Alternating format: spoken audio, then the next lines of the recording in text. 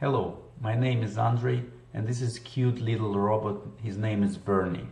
This is the part of a Lego Boost set and my daughters had a lot of fun assembling this robot, but the most interesting thing in it is the robotic pieces, which are all formed around the central brick, which has two wheels, two motors to drive these two wheels, and one additional external motor to make it to rotate its neck, and the sensor in the middle that can detect light, distance, and even color.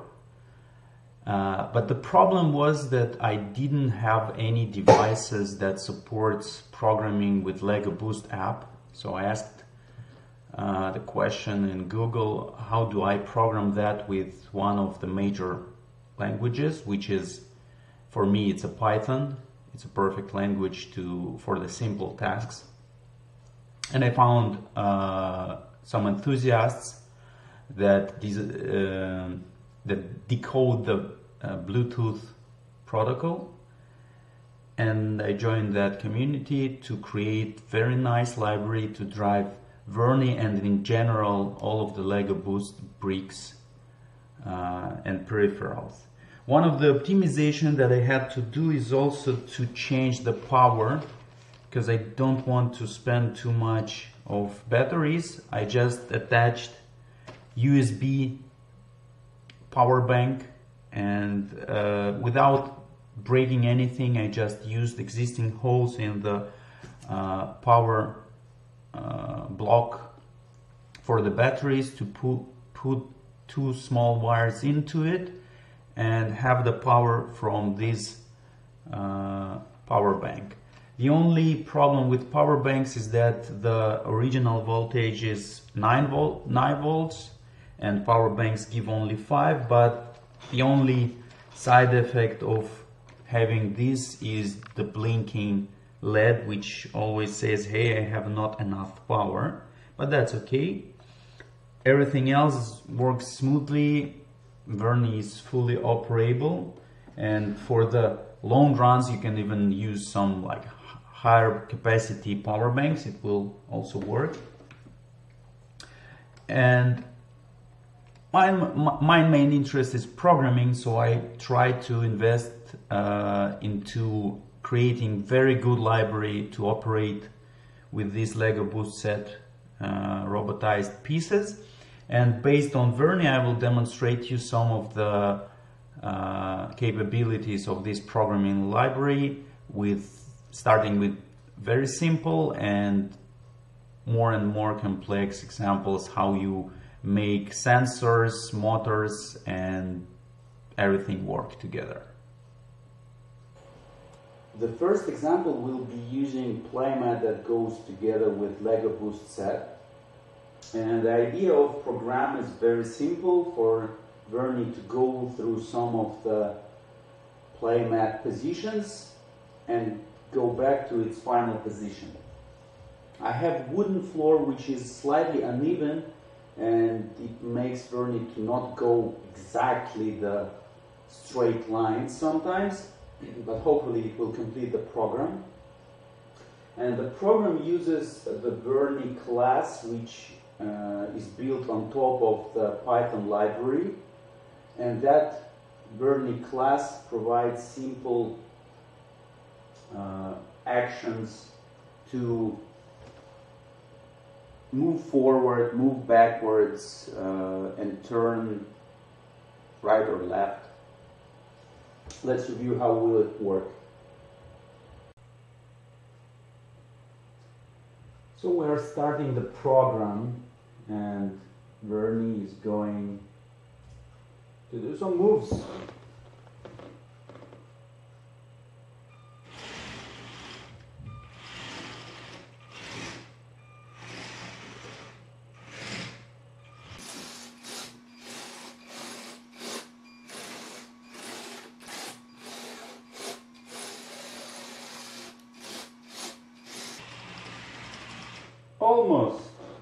I almost hit the originating point.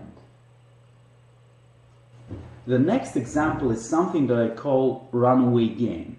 It is a very simple program that listens to distance sensor, and when something approaches Verni from the front, Verni starts moving backwards, and it moves faster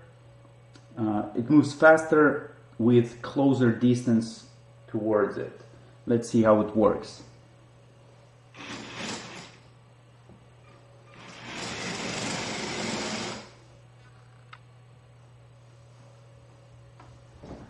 Hey, run away, run away. And also there is a button listener which will make it to not rotate. If I will press the button, it will stop functioning, the program will finish.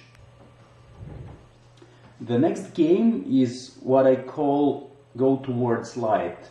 I have made a dark corner for Verni and I put it there, and the idea of program is to make one turn, find the brightest direction, turn towards brightest direction and go until luminosity will decrease, and then repeat it all over again.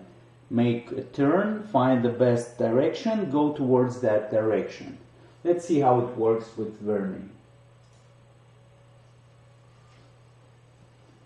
It initializes and starts making its first turn.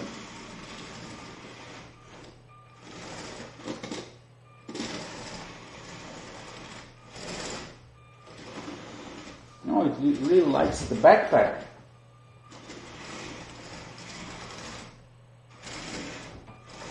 Oh, now it finds the way out.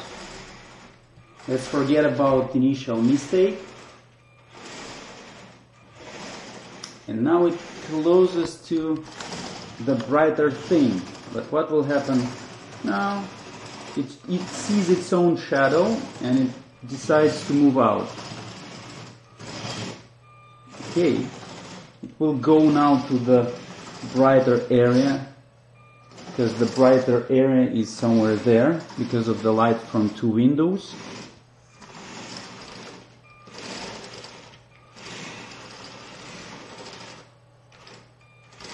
The small robot is pretty sure and it goes right way. Sometimes it needs some corrections to make sure there's no better lightened place, but it goes.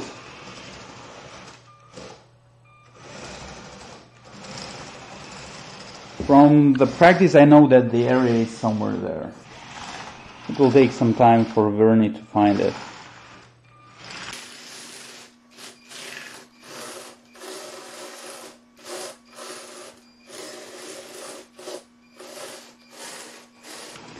So if you remember, the original placement of Verni was somewhere there in the dark corner, and now it successfully finds the optimal place. Maybe have some sun bath. So now it will move back and forth in this area, finding the best spot for itself.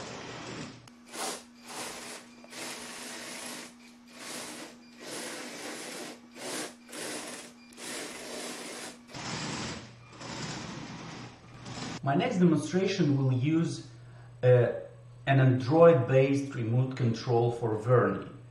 The setup is very simple. There is free application, it's called Sensor Node Free, and it is able to stream my tilt sensor data from my mobile phone into my computer based on UDP protocol, very simple text protocol. And there is Python application listening to those values and sends commands to Verni to just move like regular racing car with remote control. Let's try it. I'm sorry, Verni.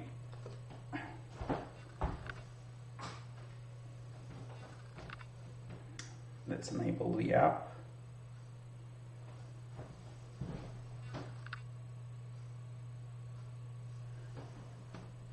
And let's start it.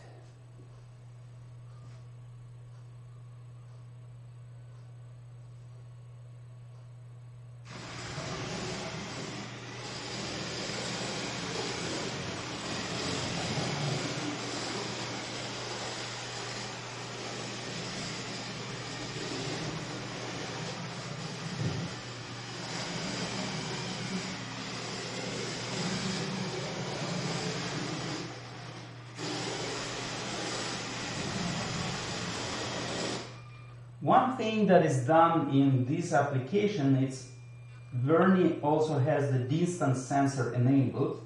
So whenever it approaches any surface, it will stop moving forward. It will only be able to rotate or go back. Let's see.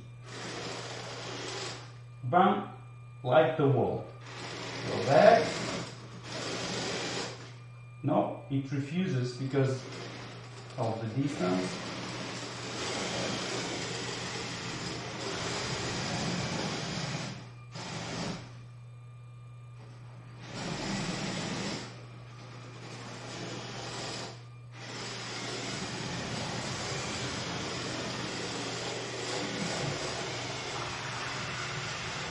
Well done, little friend. And we can disable the application. This is Verni, our little robot. Good job, mate. You did it really well.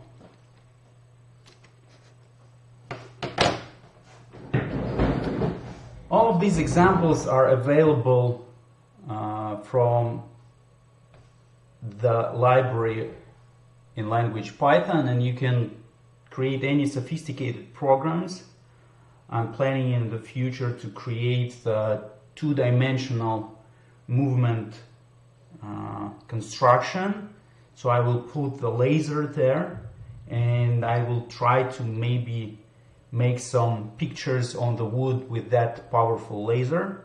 Let's see what we'll get out of this idea in the future. I will for sure share any of my findings and cool things with this Lego Boost set, which is intended to be used by kids under age 12, but well, I'm 35, I'm enjoying it, especially the programming part of that. Cool, thanks for watching.